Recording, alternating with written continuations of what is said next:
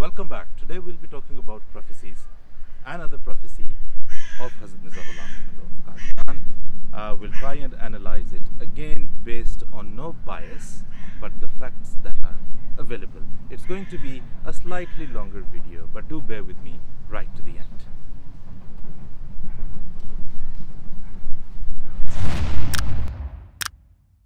While most of the prophecies of Hazrat Mirza Sahib were aimed at other religions and with the intention of proving the supremacy of Islam over other religions and other faiths, this particular one that we talk about today is aimed at his co-religionists, Muslims, who had actually lost faith in the heart of their heart.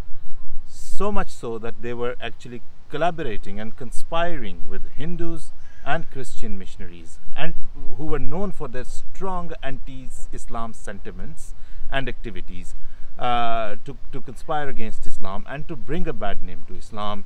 The names Mirza Nizamuddin and Imamuddin, who were blood relatives of Hazrat Mirza Sahib, they're more commonly known for the persecution that Hazrat Mirza Sahib had to face at their hands. But what is less known is that they had lost faith in Islam altogether. They were known for desecrating the Holy Quran. They were known for the mockery of the personality of the Holy Prophet ﷺ, and for blasphemous comments that they made against the teachings of Islam.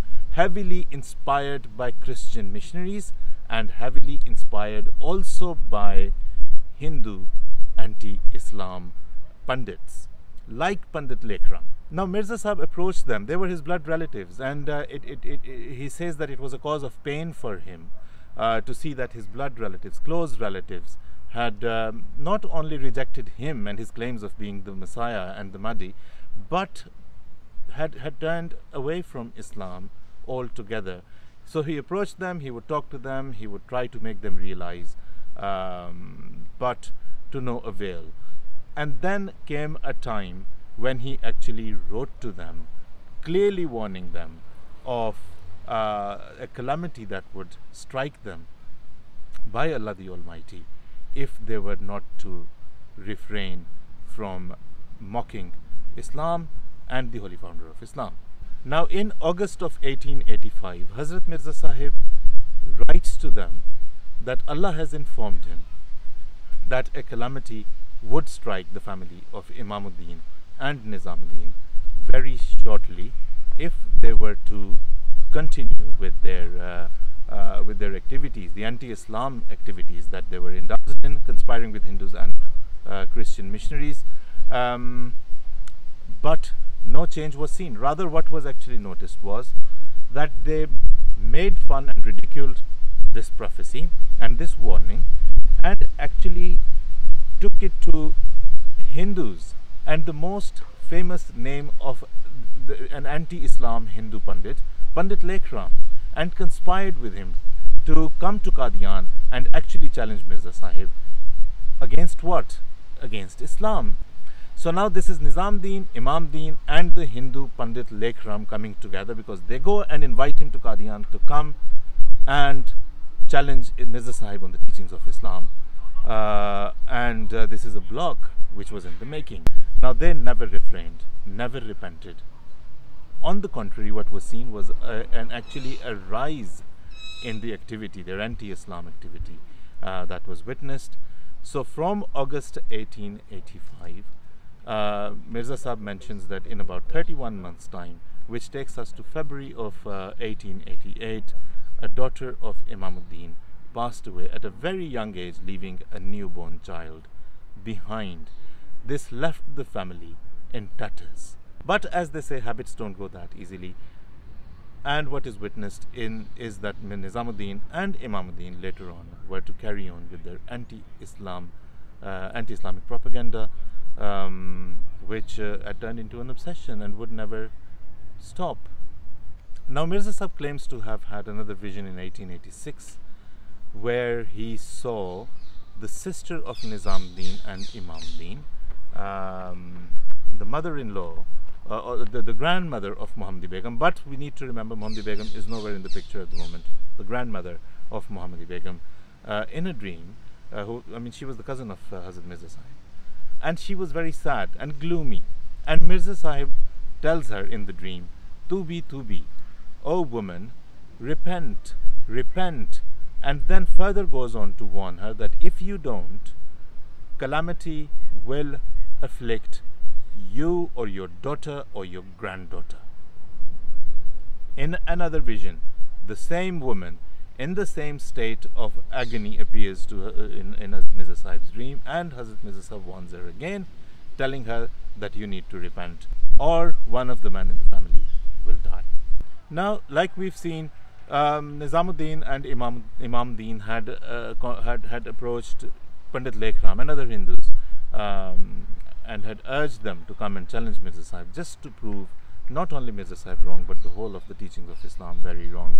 And they actually went on to publish a letter in through a press called Chashma-e-Noor Press in Amritsar, in which they ridiculed the teachings of Islam. Now, this mockery was so heavily influenced by Hindu teachings that they clearly mocked the marriage of a distant cousin or a mother's cousin to a girl, and they brought into the equation the marriage of Hazrat Muhammad sallallahu alaihi wasallam with Zainab, because they were distant relatives and distant cousins, and mocked it. They said this was, they thought that it was incest.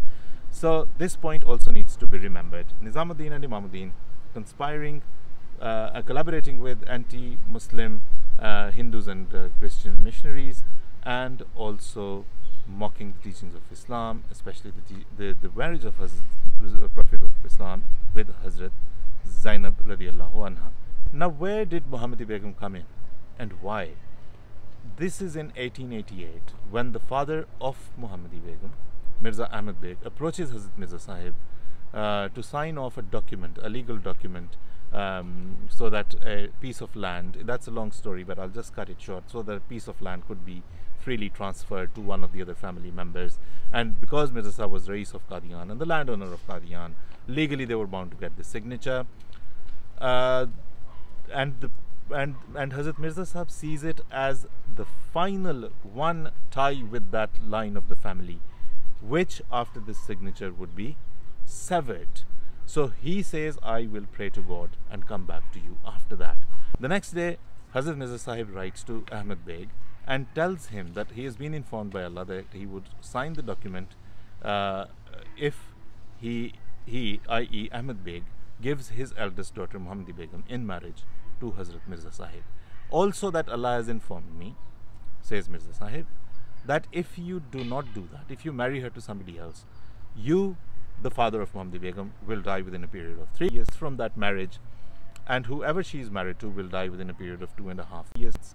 Now, the prophecy that was given to them and told to them and made expressly clear to them said that calamity will strike the family if this does not happen, if she is not married. Now, we must remember that Hazrat Mirza Sahib is following in the footsteps of the Holy Prophet of Islam. Just as he had married a distant cousin, Zainab radiallahu anha, just as he had married Javeriya, just as he had married Habiba, and just as he had married Safiya radiallahu anhu. Because we know that from those marriages, the hearts of those tribes from which these women belonged had actually turned soft towards Islam. So this is an attempt walking in the footsteps of his holy master, Prophet Muhammad sallallahu alaihi wasallam.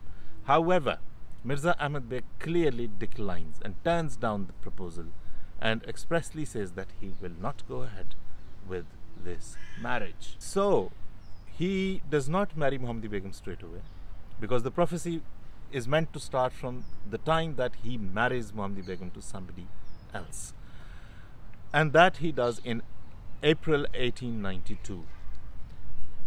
And in September 1892 he dies of natural reasons, according to the words of the prophecy. When he marries his daughter to somebody else apart from Mirza Sahib, within a period of 3 years time he will die. He actually died within a period of 5 months only. Now, after the death of Ahmad Beg, the whole family is struck by fear.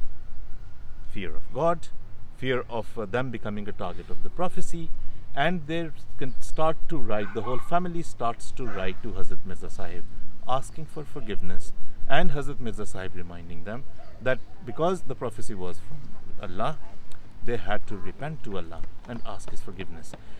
During this period, nothing actually is reported to have been written against Islam from this family. From Sultan Muhammad Beg, the husband of Muhammadi Begum, especially.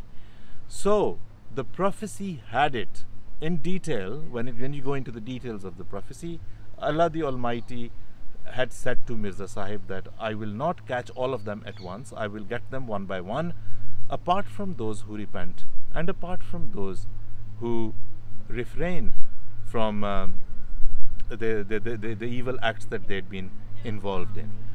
So this fear that had struck the family, and Mirza Sahib continuously, every other book written after that, every other tract that he publishes, he very clearly states in every one of them that the family is silent.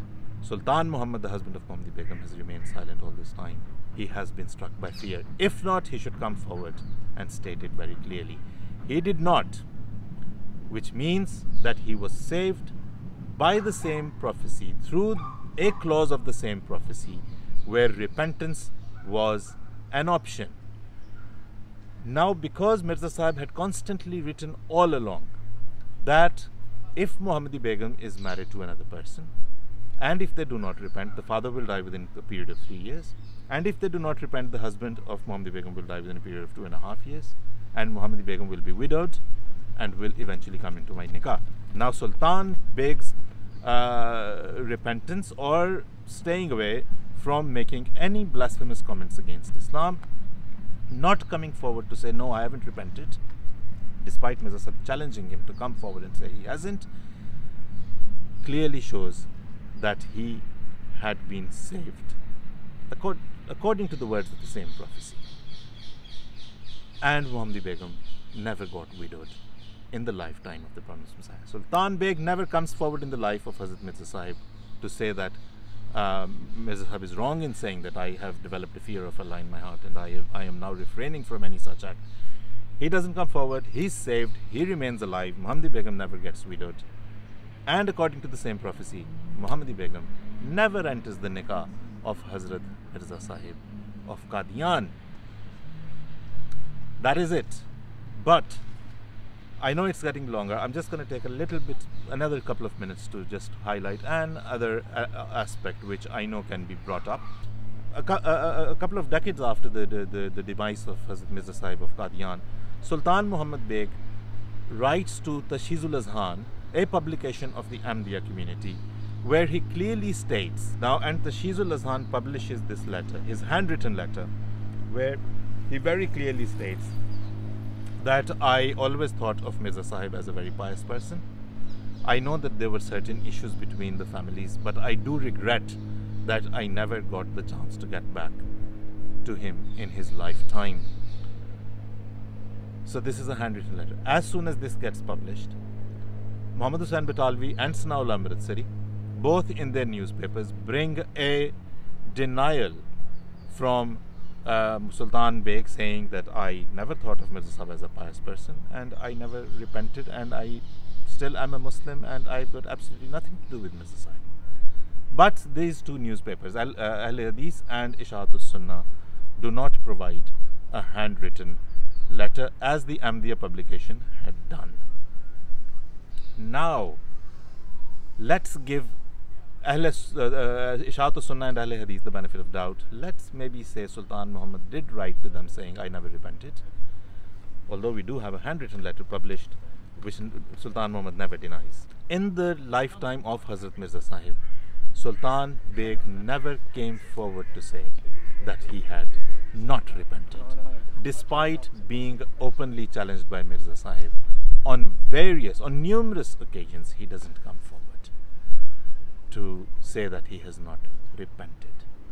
So the prophecy, which is usually called the prophecy of Muhammadi Begum, has to be seen in from various angles and various aspects, and then see it step by step. It's a multifaceted prophecy and it has to be seen in layers.